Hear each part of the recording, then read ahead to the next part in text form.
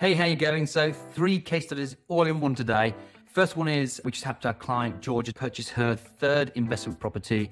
Georgia was able to get to her 3rd property because we worked with a lender that was able to look at her bonuses received in the last 12 months. Most lenders generally require 2 years of bonus history, but in this scenario, this lender looked at the last 12 months, which allowed Georgia to increase her borrowing capacity and purchase her 3rd investment, which is she's on track now to building wealth for the future.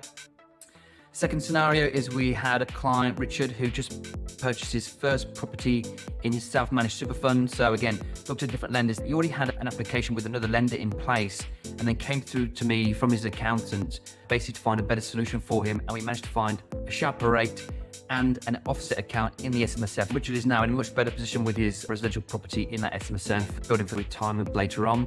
Finally, we helped our clients, Nez and Hanies, recently purchased their 1st home to live in, 1st home buyers.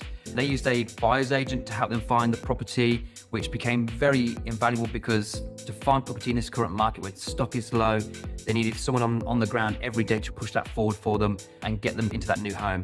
Going forwards now for all these clients, every 6 months we'll review their rates and with their current lender, look at the equity position and do pricing reviews to make sure they're on the sharpest rates, and then give them guidance on how to pay down those home loans sooner and how to potentially draw equity out of these properties to build future wealth by investing in property, or maybe for personal use, or to do renovations to their existing properties. So a lot of happy clients, and we're just thrilled to be involved in supporting our clients in this way and looking at things way beyond the settlement and giving that ongoing support. If you want to talk about your situation, look at refinance or purchasing property or investing in property, feel free to get in touch by using the link below. We can have a chat and take it from there. Cheers.